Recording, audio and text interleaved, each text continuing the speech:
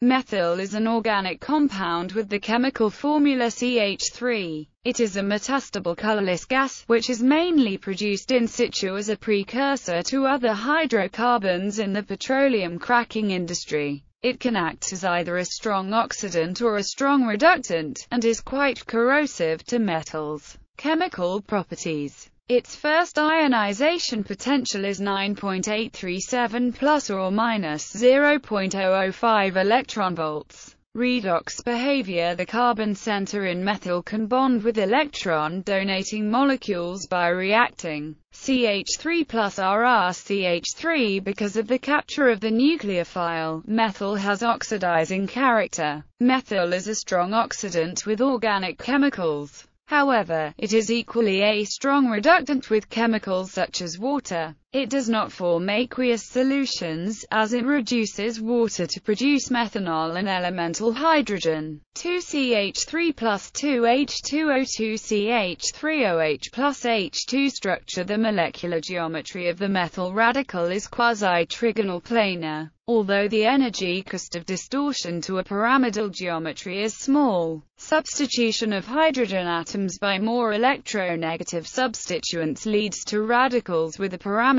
geometry, such as the trifluoromethyl radical, CF3. Chemical reactions. Methyl undergoes the typical chemical reactions of a radical. Below approximately 1100 degrees Celsius, it rapidly dimerizes to form methane. Upon treatment with an alcohol, it converts to methane and either an alkoxy or hydroxyalkyl. Reduction of methyl gives methane. When heated above, at most, 1400 degrees Celsius, methyl decomposes to produce methyladene and elemental hydrogen, or to produce methylene and atomic hydrogen. CH3CH plus H2CH3CH2 plus H. Methyl is very corrosive to metals, forming methylated metal compounds. M plus NCH3Mn. Production. Acetone photolysis. It can be produced by the ultraviolet photodissociation of acetone vapor at 193 nanometers. C3H6OCO plus 2CH3 halomethane photolysis. It is also produced by the ultraviolet dissociation of halomethanes.